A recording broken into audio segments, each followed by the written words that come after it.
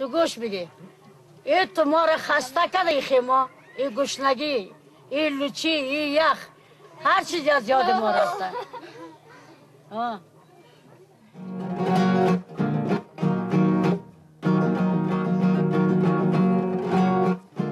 उम्मीद जो था वो पहले ही खत्म हो चुका है ना जब हम बीए कर रहा था पढ़ रहा था अभी सब कुछ चला गया मैं ओरेज हो गया अभी यही कूली का काम Nosotros quisiéramos que alguien venga y nos ayude. A mí, si me dicen ahorita, toma, ándate a tal país, que vas a ganar, vas a trabajar.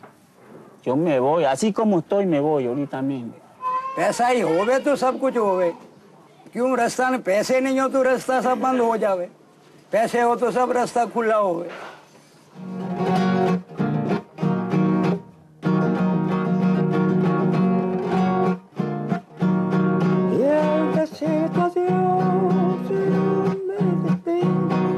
अभी 30 साल तो उम्र पूरी हो गई है 10 साल और जिएंगे क्योंकि अभी आदमी की आयुष्य बहुत कम है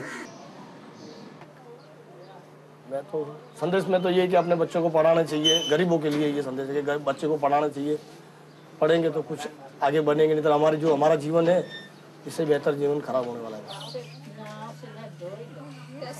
Sexta-feira passada. Fiquei pros 4 cantos, não achei nada dentro de minha casa para dar minha filha. भाई हम मजदूर आदमी क्या सोचे ये बदलाव मजदूरी के अंदर जो मिलता है हमारा गुजारा चला लेते हैं बच्चे भी कमाते हैं हम भी कमाते हैं दोनों का काम चलता रहता है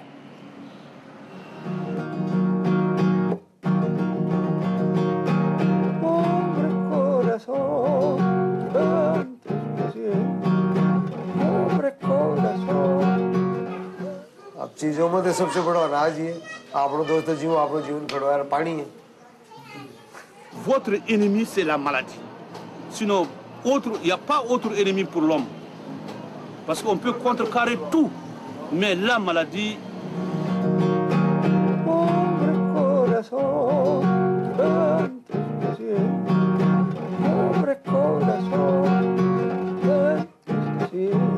با ایجاب به خاطر که کس اگر بشناسه باز بعد از سنه که ما در خیمه زندگی میکنیم خیش قوما زیاد است یک تعداد مردم به خاطر که وضع اقتصادی ما ضعیف است که اگر دیگرها ببینه باز خوب کار نمیشه که باز میگن که نه یا در بین خیمه هستن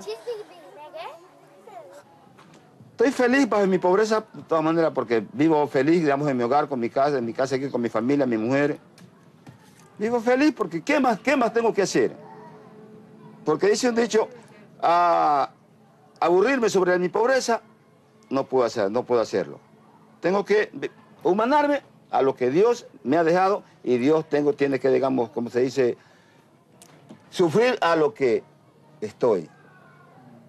Plein de gens ne te regardent pas quand ils passent dans la rue parce qu'ils ne veulent pas penser qu'un jour ils peuvent être comme ça. Tu comprends? Faut pas regarder. Ou alors quand ils le voient, ils disent...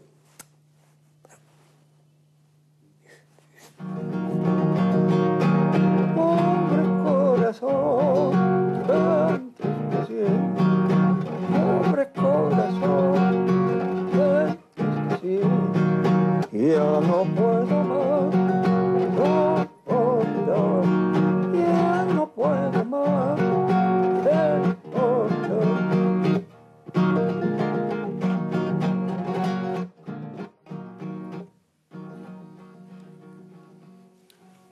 Good evening, everyone, and thanks for joining us for this discussion of the issue that you've seen so dramatically illustrated here. I'm Strobe Talbot and am privileged to be able to moderate what I think is going to be an extraordinarily good discussion. Because of the statistics that you just saw flashed on the screen here, the Global Governance Initiative, which has been working over the past year under the aegis of the World Economic Forum, has given our globe, all of the institutions and governments represented here and around the world, a failing grade in the effort to reach the United Nations Millennium Challenge Goal number 1, which is to cut in half the number of people who live in terrible poverty before the year 2015, which is only a little over a decade from now. And the issue that my colleagues are going to address over the next hour is very simply put, and that is, how do we get to a passing grade as quickly as possible? And in particular, how do we do a better job and do it faster partnering among governments, NGOs, corporations, and civil society groups, and I might add the academy, thinkers, and academics. And all of those are represented here. We're particularly privileged to have President Chissano of Mozambique with us here today.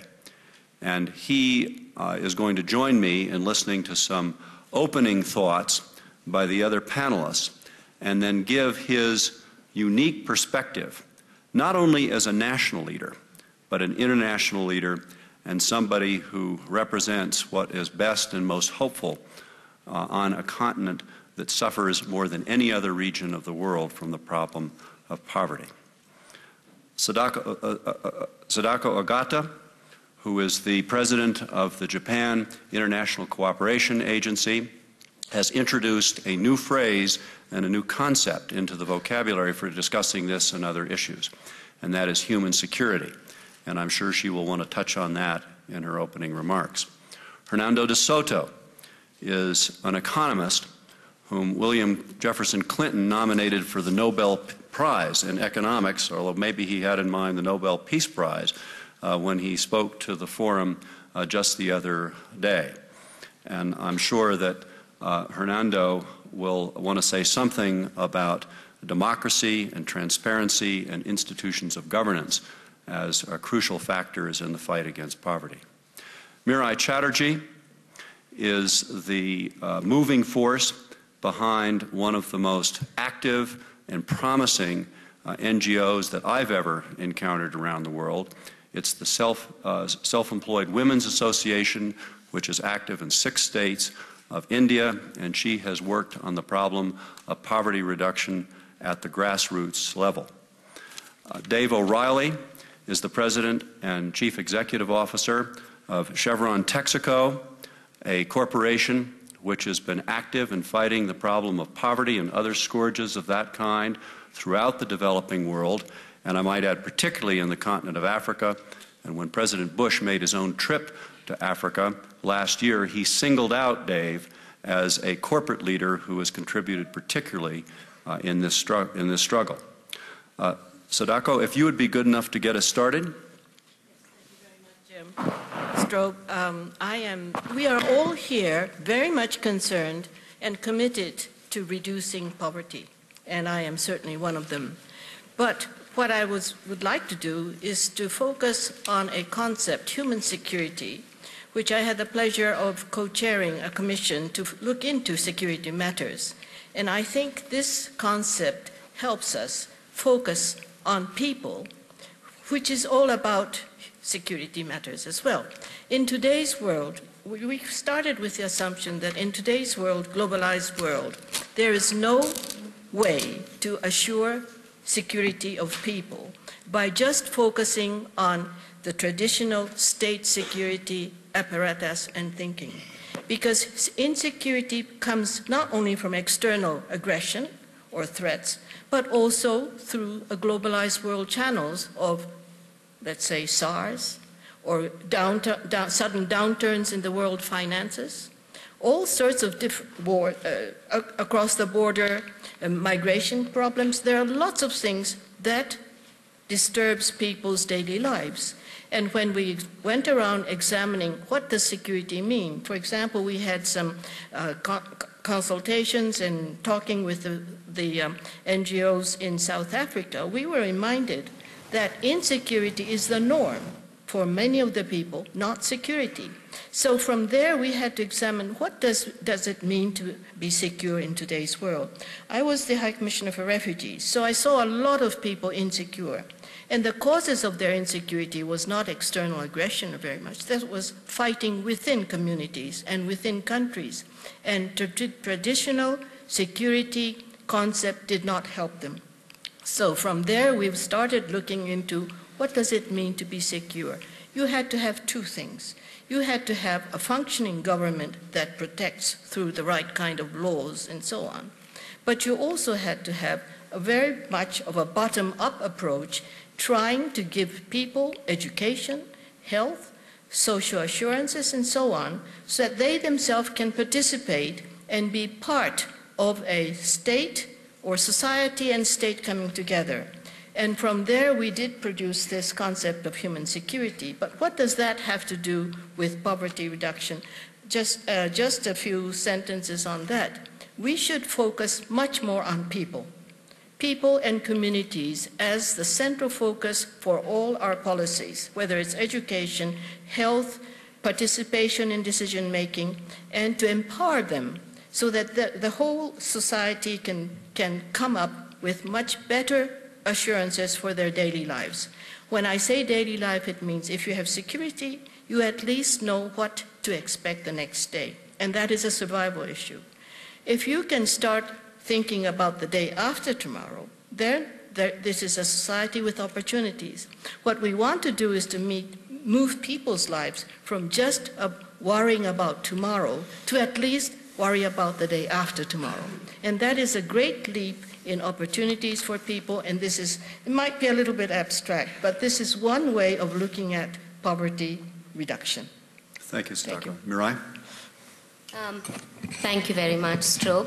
I would like to share a view from the ground based on about over 30 years of working with very poor women in the informal economy. And I thought I'd start out from our experience just bringing out what it is in the struggle against poverty that works. And first of all, we have found organizing. That is the process of the poor and particularly women coming together, uniting, forming solidarity groups, and through this getting voice and representation, which touches on the issue of partnership in government committees and boards and places where policymakers make decisions about the poor and for the poor. And also that the poor should be organized into their own worker-run organizations. They may be cooperatives in some countries, collectives, self-help groups, mini banks at the village level or in the urban slum level. The other very important learning is capitalization. Our sisters at SEWA said, how can we ever come out of poverty if we are up to here in indebtedness and in debt? And so capitalization, asset building of the poor, but particularly I would say in the name of women, this we find is a very important point in the struggle against poverty. Then social protection. We heard the voices of our sisters and brothers in the short film here. If we are constantly sick, if our children are constantly sick, how can we ever come out of poverty? So at least healthcare, childcare, insurance, and shelter in our experience are essential in the struggle against poverty, and these should be preferably organized by the poor. We're not suggesting that large programs be implemented in a vertical manner, but in a decentralized manner and preferably by the poor and women themselves. And the fourth learning we have over the years is capacity building. Capacity building for leadership, skill building, to make decisions, to understand how to work with policymakers, how to partner. And these are not in any kind of hierarchy, not one before the other, but rather coming together simultaneously in the struggle against poverty. And of course, we can't do it alone. The poor can't do it alone, and this is where the topic of today's panel comes into force, which is the whole issue of partnering. But what we have been saying, and certainly to our government, Strobe, is partnering on equal terms. We want voice and representation on those very boards and committees which make plans, policies, budgets even. For the last several years, we have been in dialogue with our Ministry of Finance saying, it would be nice if you had a consultation before the national budget is put out. Allocation of resources. Now we see in India a little bit of partnership is not just coming together, sitting in a room and planning together, but actually handing resources to the poor so that they can learn. Managing finance, financial resources, is the surest way to empowerment and the road to the fight against poverty. And finally, two other quick points. One is including the poor in monitoring and evaluation with access to information. We need to know where the money is going, how things are going in developing. We need to know in our district if very young children are still dying or whether we have indeed made progress. And finally, these partnerships should promote economic self-reliance, should facilitate and create an enabling environment so that the poor are strengthened economically and they can take leadership in their own areas. Thank you. I think I'll stop right here. Thank you very much. Dave? Well, thank you, Strobe. But I think what I'd like to do is make a couple of points about what business should do and can do to help alleviate poverty. First of all, from a collective perspective, I think we need to speak out on the issues that can make a difference. Things like trade reform, for example. Agricultural subsidies are inhibiting the many areas of the world from benefiting from the globalization that should be benefiting everybody. Debt relief, for example, which has been referred to already, and of course, good governance. So I think as businesses we can do this collectively. Now, from an individual company or business perspective, on the ground, we also need to perform. It is very easy to set up a business and do what we do well, invest and create jobs in the developed world, because there is infrastructure, there's education and healthcare and the things that many of us take for granted. But in the developing world, investing and creating jobs and economic growth, both directly and collaterally, it's important. It's our primary role, but it doesn't occur unless we address some of the capacity building that Mirai referred to a few minutes ago. In the developing world, some of the things that we need to have in place, education, healthcare, in fact, food itself in some places, food supply is a real problem.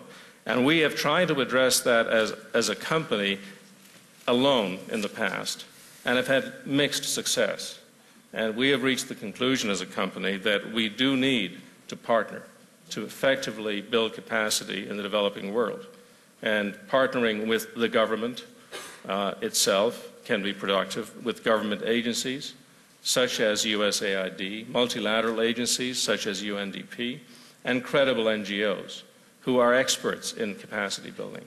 And we've been able to identify some of those that are working very effectively. And I think we are now getting to the point where we recognize that partnering with multiple groups with the right expertise. We're good at investing, we're good at creating jobs, we're good project managers, but we're not good at agriculture. We're not good at food supply or food security and the like. Just one other final point. We have found that trust between the partners is an issue. We have approached we have had some very credible projects that what I expected credible NGOs chose to back out of or stay away from because they're suspicious of our motives. And I think we have to overcome this. We have to trust as a business that others have a role to play and have something to offer, but also the NGOs and the multilateral agencies that are sometimes suspicious of the motives of business need to cross that bridge as well. Because it's only when we build that bridge and we work together that we really will address the issues that are so important to reducing poverty. Thank you. Hernando? Thank you, Strobe. Before coming to this meeting, I saw that one of the ways to pose the problem was to ask for this session, what are the main obstacles to achieve a global marketplace that will allow the poor to access resources? It's pretty much what you've said as well, and I'll try and answer that question, knowing that my answer will only be one of many, because there is no silver bullet in this. Development is still, to a great degree, of course, a mystery. What is not a mystery so far is that the only successful economic formula for development is a market economy system. If we have to put all those 200-odd countries in the world in a list and put an asterisk to those who are wealthy, they're all countries that have a market economy and that could accumulate capital. I think that is very important. And what is also very important, as Mr. O'Reilly said, is that if it's a market economy, one of the very important parts and the important components of the marketplace and of a market economy is, of course, trust, which is why I was so happy to come here to Switzerland where there's a country which is a market economy, it's a capitalist country, and everybody trusts each other. Every time I stay in Peru, I'd say a lot of things and nobody trusts me. So I was really glad to come to a country where people were at least going to trust me. So when I came into Zurich airport, and they asked me who I was, and I said, look, I'm Hernando de Soto, and I explained that my mother came from Arequipa, my father from Moquegua. It's actually 350 years ago. We came from Spain. They said, look, will you show me your passport? And I showed them my passport, and they began to trust me. So I came to the first conclusion, which is that people in the West and successful countries trust each other, not necessarily because they are who they are. They trust each other because there's a legal system that identifies you and tells you who you are in the marketplace. We may be all brothers and sisters in this world, but there's 6 billion of us. So how are you able to trust anybody unless you have some kind of a legal system that documents you, that identifies you? Then when I got into the Davos compound, they only let me through when I showed my card, like all of you, and had to pass it on the badge. So again, another thing I found is that the Westerners do trust each other, but providing they can identify themselves very clearly. By the time I had registered in the hotel, they said, how will you pay your bill? And so again, I had a card that is a legal card that basically says how much of my assets that I have in Peru are liquid and can come to Switzerland to pay for the Orangina, the Toblerone, and the hotel and all the other things that are in place. Okay, here's what I'm trying to say. What I'm trying to say is that the victorious system of the world of the Cold War has been a market economy, and it's been a capitalist system. And capital travels on paper, and a market economy works because there's trust and there's paper and there's the rule of law. And if that isn't in place, nothing of the wealth creation is going to come into place.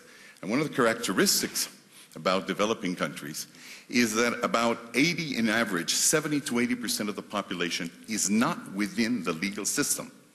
They are not identified. Their homes are not identified. In the United States, for example, about 85% of all businesses that begin on the basis of home equity. Now, if you don't have your home titled and you are not on the records, you can't mortgage. When you grow, you can then decide to call in other partners. For that, you require their investment, but you're only going to give investment if you give them shares. And if you cannot issue shares, which are legal documents, it's not going to work. The biggest challenge to the global economy is that so far of the world's 6 billion inhabitants, only 2 billion are in a position to actually participate in it and therefore get wealth. 1 billion are those people in the North Atlantic plus Japan and about four Asian tigers. And in the rest of us, our elites, which are about 20%, and they won't come in. Until we remember that capitalism and a market economy are essentially legal constructs, and those legal constructs are not accessible to the majority of the population, the poverty will not be eliminated. Thank you, Stroke. I think it's in keeping with your thesis, Hernando, that you managed to put in a plug for 1 credit card, 1 soft drink, and 1 candy bar in the course of that. Mr. President, right afterwards. Mr. President, would you be good enough to give us your perspective on the basis of your experience, including you've led your country from war to peace, and you're now leading it in the direction of prosperity. And what do you think about both what you've heard and the topic before us today? Well, this theme is a very vast one.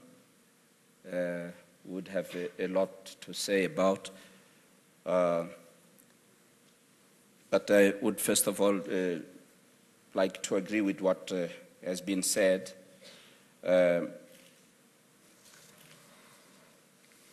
That in order to fight against poverty, first you have to have peace.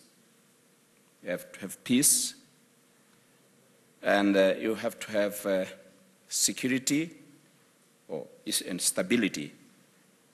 And security, which means not only the absence of war, but also the decrease of instability which may be caused by criminality. Therefore, we come here into a vicious circle because criminality is also, in many occasions, originated by poverty.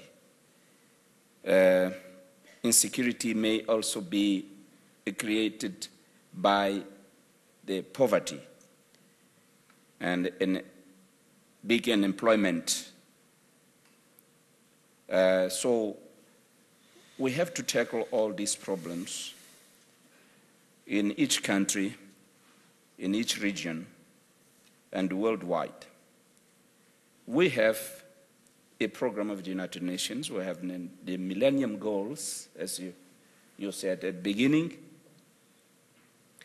But it seems to me that there's one essential thing which is missing, is the determination of all leaders, political, business, and leaders of the civil society as well, because there are many leaders in civil society who speak, who criticize the governments, who criticize the business, but they themselves in turn, they have to take a resolve for doing things and not just talking. We have to start doing things. I'm told that if we want to reach the Millennium Goals, we'll have to increase by 50% the resources which are being made available. They speak about $100 billion now, and $50 billion more would be required. I don't know whether these figures are correct or not, but I know that the gap is still very, very, very big. And I always maintain that it is not impossible to mobilize resources to meet the Millennium Goals.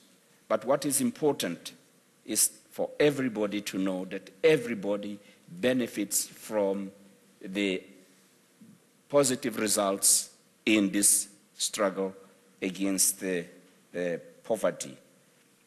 As the picture showed there, the most part of poor people are in the developing world, and mostly in Africa. But now, I agree with Hernani Soto when he says that market economy is the system to follow. But when you come to Africa, you have to think, what are the bases of that market economy?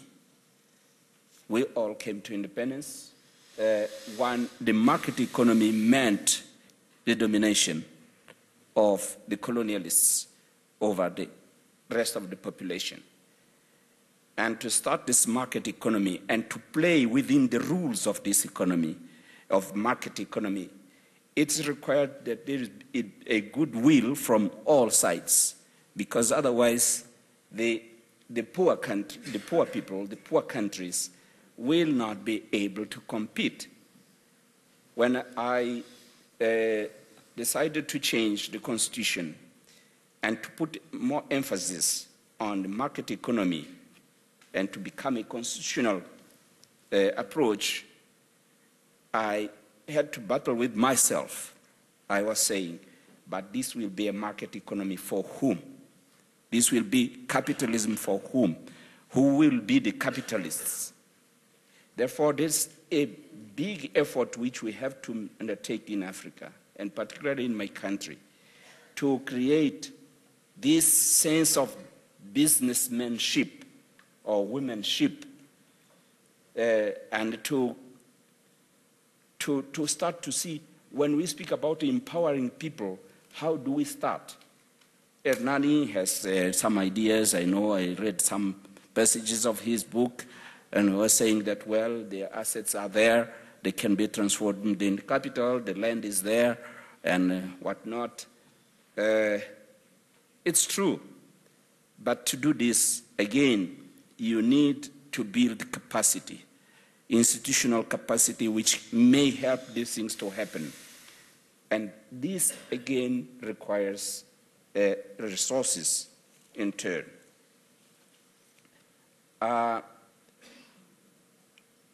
We in Mozambique, when we came to independence, we had about 90% of illiterates. 90%. Today we're about 50 something. The illiterates. And we didn't have skilled workers. We didn't have people who owned the smallest shop. We didn't have taxi drivers, let alone Mozambicans who owned taxis. We didn't have train drivers. All was done by the Portuguese. Now, we have to build this spirit of entrepreneurship. People have to know what to do. When the Portuguese left the country, we tried to put people, for instance, in the farms, to organize them into cooperatives for them to take care of that land which was left where they were working. But they were not accustomed to organize themselves, to manage themselves. It's something which they had to learn. We were new also in government, and we didn't have resources. So we have learned a lot of things. Let me cut the story short and say where we are now. We have a program for the poverty alleviation. But we say that a program of poverty alleviation, looking at the poor people alone and try to alleviate poverty, this will not be sufficient to eliminate poverty, absolute poverty. We need to orientate this towards development. The fight against poverty must be based on programs of development. And these are based on education, health, and infrastructure. These are very important. Infrastructure which can support many initiatives of the peasants, because more than 80% of our population lives in the rural areas, and these are the illiterate. Together with all this, we have to develop the human resources, particularly women, and a special program must be focused on women, not at the exclusion of men. Now, in developing women, we have to create special programs in education and in health services, and also in microcredit. Again, there we have to have resources. We cannot, these programs we know that they can be undertaken, but you have to start looking for resources. We may try to mobilize from within. A while ago, I was talking with the Prime Minister of Norway, and he was speaking about heavy taxation in his country. I said, well, my problem at home is that even the low taxation, we have to think where to collect it from. Therefore, it's necessary to have, and here the private sector comes in, necessary to have investment and not just aid, resources by aid. You come, as you rightly said, you come, you create jobs, and try to transform the subsistence agriculture into commercial agriculture where it's possible. Try to fight first for food security, and then to create access for trade, and try to create base, I agree, make better use of land through a good legislation on land. And then you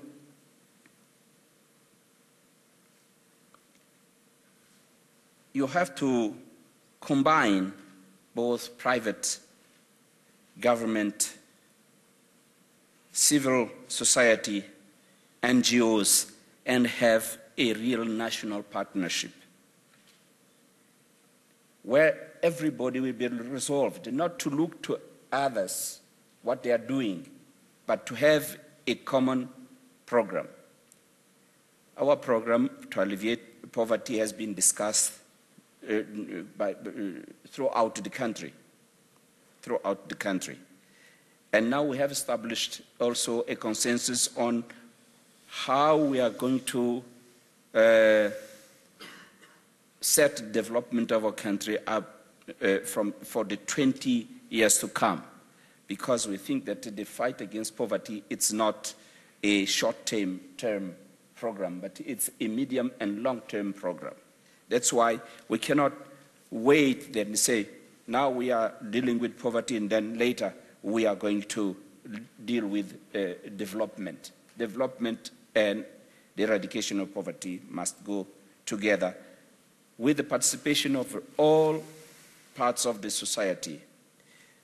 Now, I come out from this cooperation within the country, this partnership within the country, to come to a wider partnership. In Africa, you know that we have set up a program to expedite the combat against poverty, which is NEPAD. New Partnership for Africa's Development is primarily to combat poverty. And here again, we have many sides of it: capacity building, the development of good governance, and the infrastructure, with in a partnership of all components of the society of the whole continent. And then we go outside and we come to the partnership with the external world, to Africa. And here is again where I have to underline that no excuse should be brought forward in order not to participate fully in this combat against poverty. There are many excuses. Because one country there is misbehaving, because the other country there is misbehaving, we are afraid, we cannot move. Then this will be a cycle which will never end. So we have to be convinced that we have to fight this struggle. And in combating against poverty and bringing development, also we are creating grounds to bring about good governance. Both have to be worked at the same time and not waited. Those countries must have good governance, then we'll come. No. We go, we encourage the positive things. We try to talk, to have a dialogue, and we see the change coming in. And the change is coming. With NEPAD, I think a lot of change is coming. We have to interact. So the rule of law, we have to build it. We have to build it. It's not a ready-made suit. Thank you. Sadako, would you like to say something Yes, from the vantage point of a donor country? Well, I will, but I think what President Chissano has given just about a prescription for all the things that should be doing, and I have seen him from almost the day of the independence. But let me just also say about what you said, what Soto said about passports, credit cards, and the World Economic Forum. Most of the people in the world don't have them, don't have any of them. And this is where the real problem of the world is. People who want to get out of poverty start moving, try to go to another country, seek asylum because they were persecuted, or want jobs, they don't get through. And I think this is the reality that we should look at. I am not so 100% sure about market economy being the answer, because that does give you growth, but also there are many social and safety nets that have been installed in order to make the benefits of the market economy be distributed widely. And from a point of view of what is known as, I don't like the word, but donor country development assistance agency, what we're trying to do is focus on the people themselves, communities of women, communities of farmers and so on, not just at the top government people, because the development assistance just going from the top of the government, assuming that it gets down to the people, have proven not to be the case. So we do have to focus much more on the people themselves and through empowering them. Education, health that you have mentioned, but they also have to be linked, because if you just give education to some people and health to another, it does not work that way. So I think partnership is a lovely word, but I would almost like to say linkages. You have to link various assistance in a way that if you're going to give agricultural development and give farmers more way of producing crops, then you have to give them also chances to market. So there's a lot more linkages important in doing development assistance, and my agency, Japan International Cooperation Agency, is really looking at empowering people as the main means of development assistance. I'm trying to bring down the focal point lower. So, and that's to the bottom up is the only way I think you can really deal with poverty issues. Hernando and then Mirai. Thank you, Strobe. I think there are very good points made by both President Chizama, of course, and from you, Madam, and it just indicates the state of confusion in which we are at this moment in the world, because one of the reasons that market economy systems were put in the first place, and the idea of popular capitalism as it was born in the West, was, as a matter of fact, originally to empower people. Empower them against royalty, empower them against a blue blood class, and to spread wealth. This is the first thing. And of course, that wasn't enough. One of the reasons that the system survived in the West, and the way it has, of course, also survived in Japan, is because it put in social safety nets and it made sure that it got to the people. One of the mistakes we made, for example, in Latin America, in at least 5 occasions since our independence from Spain, is we tried it and we empowered only a small superior class. It didn't come down, and the result, of course, is that it's absolutely unsustainable if it's only capitalism for a few, as you would say, Mr. President. That is crucial, and we all absolutely agree on that. Nevertheless, I still insist on the fact that it is the key phenomenon that allows you to do the other things. For example, President Chizama, you were saying you need resources. Here's our statistics for the world, and I'll even give you one country as an example. If you compare what, according to us, the informal people or extra-legal people, small enterprises have throughout the world, it is 50 times higher than all foreign direct investment. It is 90 times higher than all bilateral aid. And it is 40 times higher than all World Bank loans. I'll give you the figures for Egypt, which has just been elaborated by the Egyptian government. In the case of the Egyptian government, the poor, who are in the extra-legal sector, possess in assets $248 billion. That is 55 times higher than all foreign direct investment in Egypt since Napoleon was there, including the Suez Canal and the Aswan Dam. It is 90 times higher than all foreign bilateral assistance, everything you can give, even through NEPAD and the others. And it's 37 times higher than all World Bank loans. So the thing to remember, in this chicken and egg situation, is that the very people that you want to help are actually, you're going to best resources. What's missing, as you said, Mr. President, are the institutions. And without those institutions, those people who have more resources than you'll ever get from foreigners, we're not going to be able to produce. Property rights, which you were talking about before, Madam. How in Japan, in effect, one of the things you did just after the Second World War is extend property rights throughout the country and set up new institutions. You know, Madam, that about in the 1930s, about 1 million Japanese came to South America. Yes. 1 million Japanese families. Among those Japanese families, there was one called the Fujimori family. They came to Peru. One of them, Alberto, as a matter of fact, became president of Peru. Now, in the other case, it was the Yoshiyamas, and they went to Brazil. Now, the question, Madam, is the following. Why did the Fujimoris and the Yoshiyamas come to Peru and Brazil, and why didn't the Toledos and the Ludas go to Japan? And the reply for that is because then we were richer than you were.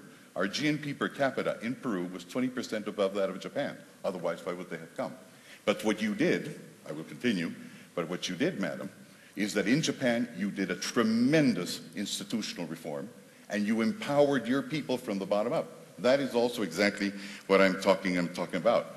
Think of Switzerland itself, which is an interesting country. Up until 1908, Switzerland was the poorest country in the Western world.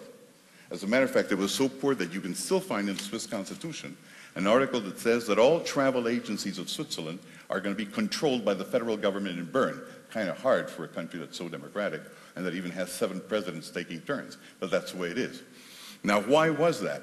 It was because up until 1908, the Swiss weren't concerned about who was going to Cancun or Tenerife. The Swiss were concerned about how many of their citizens were being exported as cheap labor to Latin America and to fight the wars as mercenaries for other countries. And at the same time, when they tried to do the tunnel Stangotal that brings all parts of Switzerland together, they weren't able to raise 1 franc in Zurich. They had to raise it on the Paris market. But in 1908, they created the legislation and the institutions which empowered the small people and created a strong capitalism. So your question, Mr. President, is quite right. Capitalism, but for whom? That depends on what kind of legislation you put into place. And the reasons why you find a hard reason to get replies from that from the West is because Westerners forget that they did that, because they did it in the 19th century. But it's right there, Mr. President. A market economy is essentially a market of institutions and good laws. And those are the ones that will get you the wealth from where it really is that can help your country, and that is, surprisingly enough, among your poor people. Mirai? I wanted to bring up another point at the macro level which we face in the struggle against poverty, and that is what we often call conceptual blocks. Let me explain. When we first began to organize informal workers, the view that was coming from policymakers and the government was, no, there's no such thing, and we don't understand what's going on. And furthermore, we didn't have any data, we didn't have statistics. And this connects with your point, Hernando. I mean, where are the poor? They're quite invisible. They don't have the identity cards. And this was another issue, because if you don't know where the poor are, if you don't understand their reality, which is that most of the working poor of the world, and certainly in my own country, are in the informal economy. That means they have no fixed employer-employee relationship. So you have to take that into account and accordingly design poverty alleviation and eradication programs to give them property rights and identity cards. Then really from the beginning you're quite stuck. But how do you get out of this? And this is where the partnership comes into play. We were able to collaborate with our with academics, with our statistical institutes. In fact, in the census at one point they showed in our state there were only 2,000 craftswomen, embroidery workers, at a time when we ourselves had organized 20,000 women and they were on our rolls.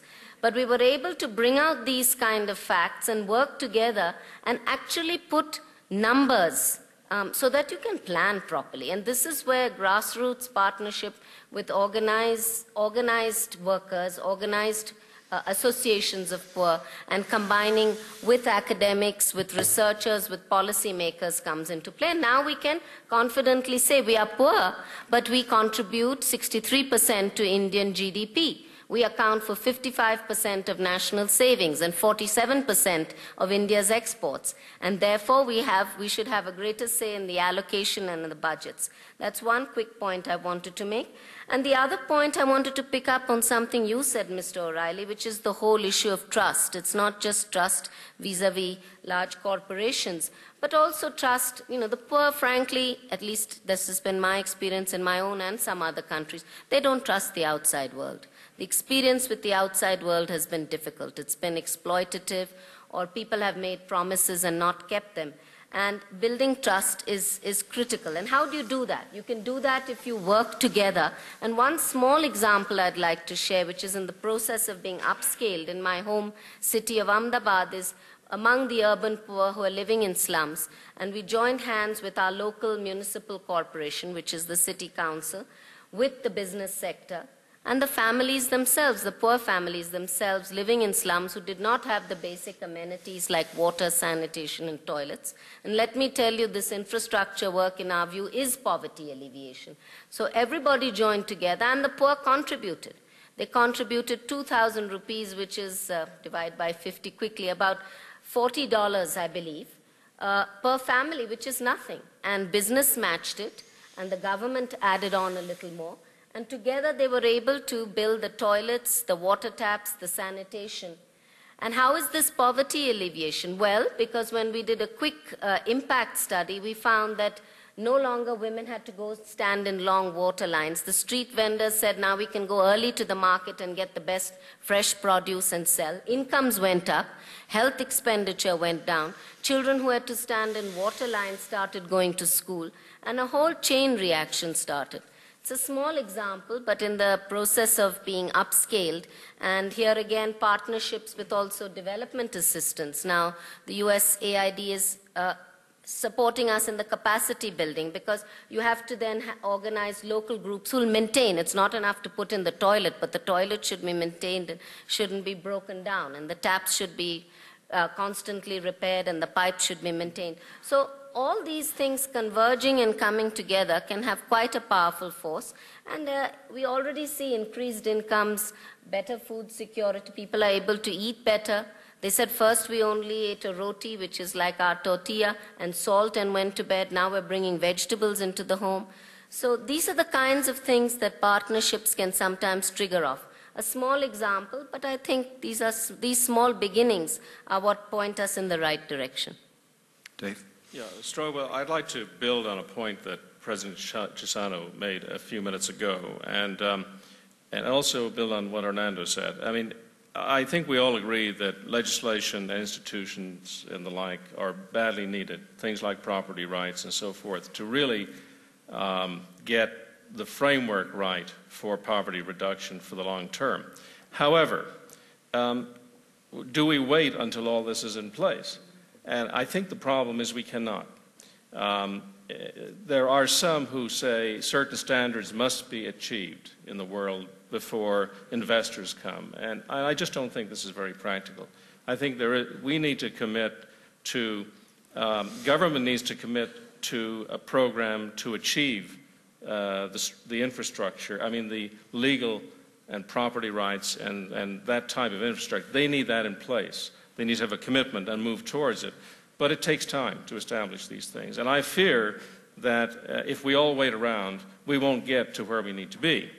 I'll give you just one small example, because I want to put this in perspective. In Angola, gone through a very difficult time, many years of civil war, finally there is peace. We recognized that, Angola itself will acknowledge it doesn't have property rights. I mean, people have been displaced. Millions of people have been displaced. So, but still, there is a food issue. There's an issue of help that is needed. We have business in Angola. It's in our interest to have a healthy Angola. We want to make money. We will make money in Angola, but we won't make it if society doesn't function, if people can't eat. Partnering with the USAID and World Vision has led to a return to the farms. People are growing again. People are not just taking aid for food, but they are taking seeds and planting and growing. Pretty soon there will be seed growing and seed businesses that will come from this. Not all the property rights are in place, not all the infrastructure that is needed are in place, but it's a start.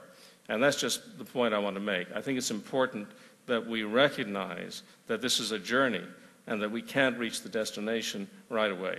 And if we trust one another and work together as institutions, as businesses, and as people at the local level, we will make progress. Dave, do you want to say a word or two about the policies of your own government and ways in which U.S. government policy and legislation can make it easier for a company like yours to do good while it's doing well abroad? Well, I think the main issue for me is trade. I would like to see us reactivate the Doha round and really address the issue of agricultural tariffs and subsidies, because this can be an enormous help. Now, the AGOA, the Africa, Africa Growth and Opportunity Act, a bilateral agreement between sub-Saharan Africa and the United States, doesn't do enough. The problem is we are paying cotton farmers to grow cotton and driving the price of cotton down for cotton growers in other parts of the world, for example. This is inherently wrong. And I think we have to address these issues. And I would, if I were to pick one thing our government could focus on, it would be re-engaging on the agricultural issues in particular in the Doha round and trying to bring the Europeans along. Because, frankly, a cow in the United States or Japan or Europe earns more than 1.5 billion or 2 billion people per day. The subsidy for a cow is higher than what people earn in sub-Saharan Africa and many parts of Asia, and that just doesn't seem right to me. Hernando. Thank you, Strobe. I think David made a few interesting points, but I would like to reply to them. The first thing that is important is this. Nobody is denying that poverty alleviation is not a good thing. It is a good thing. Every life saved, every year you can add to somebody's life is, of course, a great thing. But what we're talking here is about poverty and the possibility of economic takeoff. Here's what happens, for example, when Europeans or when basically Northerns really want to help each other, what they do. When the European Union got together, it created a process for helping other countries that wanted to come into the European Union.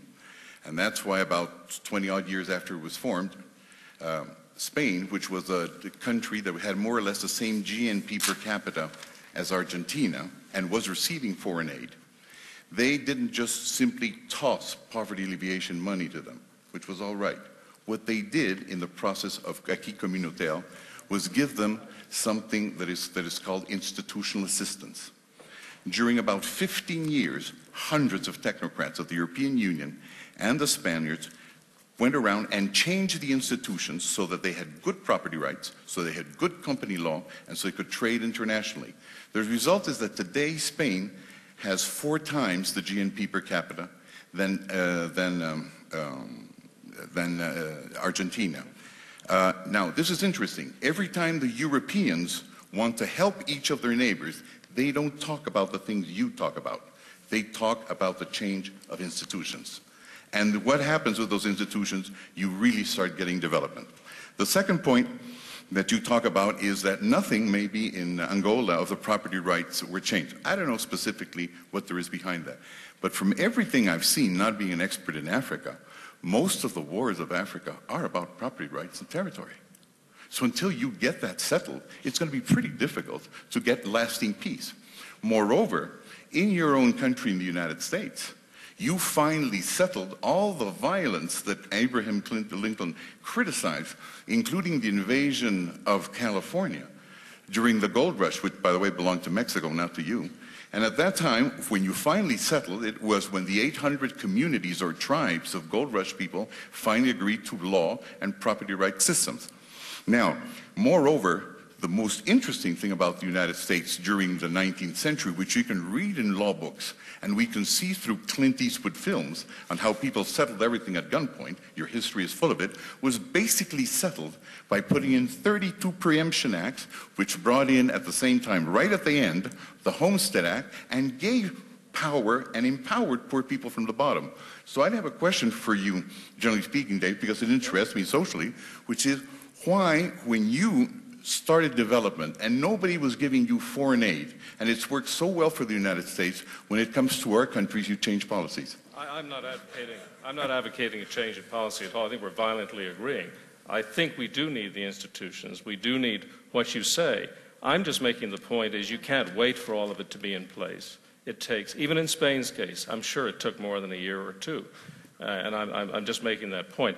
I'm not advocating aid. I'm advocating investment. I'm advocating human capacity building. And I think those are absolutely congruent with the installation of institutions. I'm not an expert on African peace and war. I defer to Honorable President on that subject. I'm just making the point that this is not, I mean, we can go through economic history. I want to go forward, and I agree with you on the institutional comments that you've made. Absolutely. Because if we want to go forward, and you permit me just one little point, let's get out of Africa, let's go to Mexico. Foreign direct investment in Mexico is only 1/29th of the value of what poor people already just have in their homes. So if you really want to go fast, do you wait for foreign direct investment, or you start developing institutionally your own poverty sector so they can pay away for it the way you did in the 19th century? What I'm trying to say is the biggest takeoff policy are the institutions. But you are only going to get the resources to do the kind of policies you want once you're able to produce your own wealth. That's the order in which things come, not the other way around, though it sounds generally much more generous. Sadako. Let's just say, I don't know whether I understand the meaning of institutional change and institutional building correctly, but in many places they never came peacefully. When things went wrong long enough, there were liberation fighting, there was internal conflict, there was all sorts of rough means were taken in order to correct the institutions. And I think it's a big, big challenge for the World Economic Forum to say partnership for peace and prosperity. There has never been major institutional change just through partnership. And I think this is something that we have to be rather humble about. It's a very daring thing that the World Economic Forum is proposing. Also, aid and investment. Aid is given before investment comes. And I have been in Afghanistan, I think the same thing in many, many places. Aid is given because investment is so slow in coming until the situation is so stable and profit prospects are clear. And this is where a lot of the aid is gaining time. So those were just some remarks I wanted to add. Mr. President, we're going to give you, if we may, the last word. Thank you very much. I would like to say a few things which I didn't mention when I first spoke. On the participation of the private sector, I think that it's not just to invest and create jobs. It's to have an attitude to participate in poverty alleviation by setting in their companies some programs which may enable the workers who have got a salary to make better use of this salary and improve their standards of living, but also starting a new line of development programs. And also to link the work they are doing, these companies, with the people surrounding the companies who can have these small businesses of this sort. Madam Mirai said that, but this would to be interconnected. This can be done. And also to get interest in fighting disease, malaria, HIV, mainly this, and programs of sanitation. These are investments in health which will get return to the company.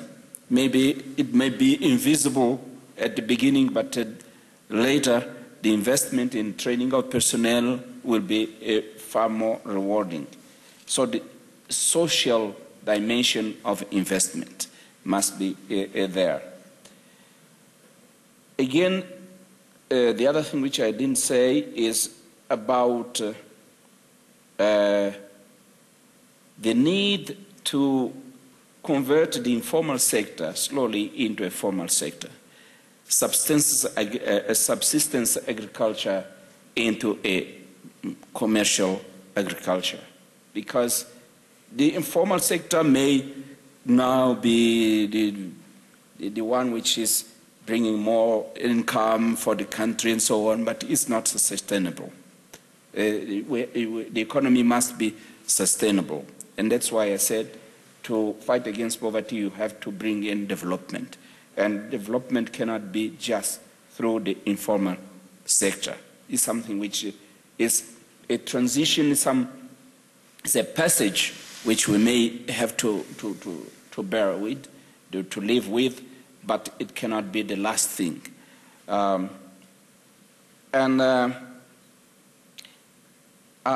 would like also to support the idea of these subsidies in the developed countries, which are contradicting the opening which it's being made by for the markets, and some impositions. Sometimes they open the market and they close it at the same time because of many procedures and many conditionalities for access to those programs like the AGOA and all but arms. I could give the examples of sugar, how we are. It's difficult for us to sell sugar and other products. So we may say all but arms and sugar, and things like, because we have problems. Cancun, it was all about all these products. There they spoke about cotton. So all about but cotton. And so we have to, but this is within that goodwill which I spoke about at the beginning. And finally, as about, Hernando spoke about institutional reform. Well, if we were there in Mozambique to speak about institutional reform, we would be glad. But we are not there yet.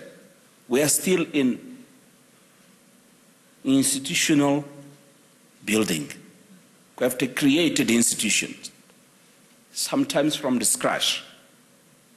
We may be blamed that we have bad judiciary, we have bad